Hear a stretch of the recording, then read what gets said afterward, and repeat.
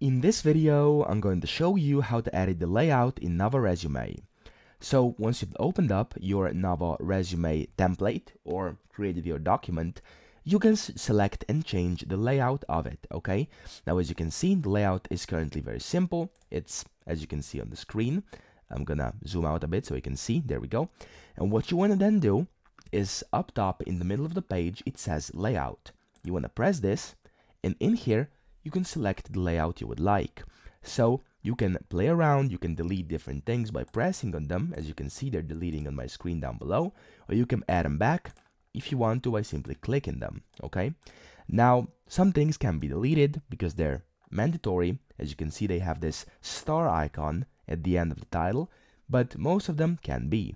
So you have different styles over here. There's 3 default predefined available, and you can simply click pick me and it will change according to this template or the layout.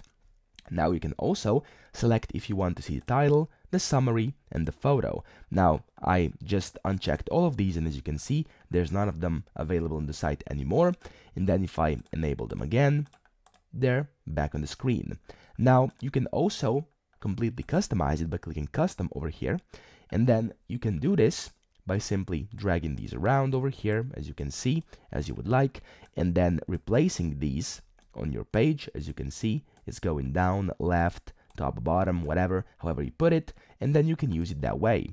Now, some features do require the premium plan of Novoresume. However, what I just showed you is available at the free version as well. So that's pretty much it. That's how to edit the layout in Novoresume. I hope this video helped you out, and if it did, please subscribe to the channel and help me out as well.